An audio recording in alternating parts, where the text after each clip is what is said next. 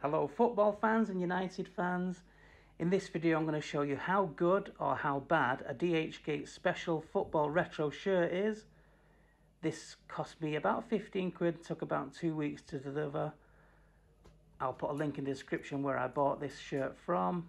First of all I'm going to show you the club crest, which is stitched and embroidered.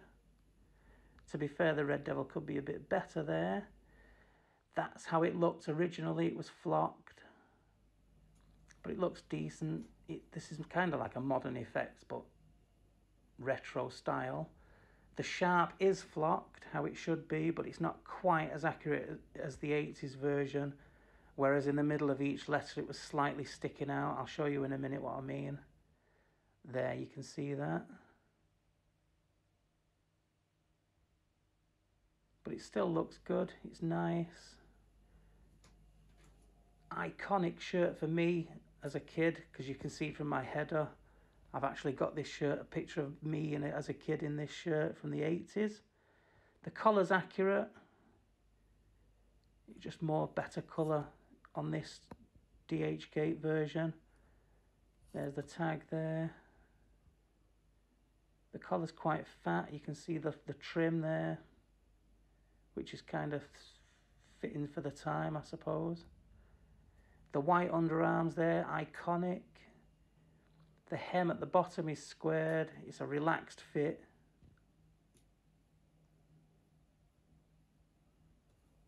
But what a shirt. 15 quid though, this. Hopefully you can see the it's got like a high sheen on the material, so it's kind of shiny. But hopefully it shows in the video there. I'm going to show you the sleeve detail. The Adidas trefoil is embroidered and stitched.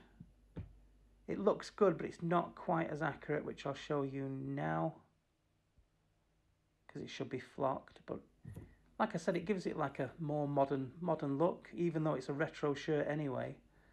The sleeve detail is quite good, really nice quality. It's elasticated. Same goes for the other side. Same stitched logo, embroidered. But look at, oh, it's just such a nice shirt. I love, this is my favourite shirt of all time.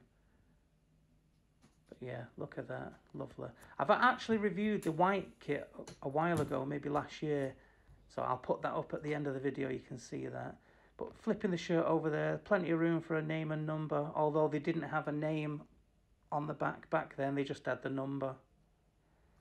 And the number would have had the trefoil at the bottom of it. But yeah, let me know what you think, guys. What a beautiful shirt this is. 15 quid, you wouldn't believe it, would you? Look at that, beautiful colours, lovely lines, lovely trim.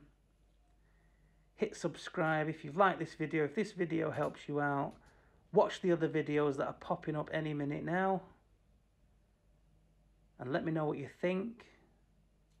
Would you buy it for 15 quid? Let me know, guys, and I'll see you all in the next video. Thanks so much for watching.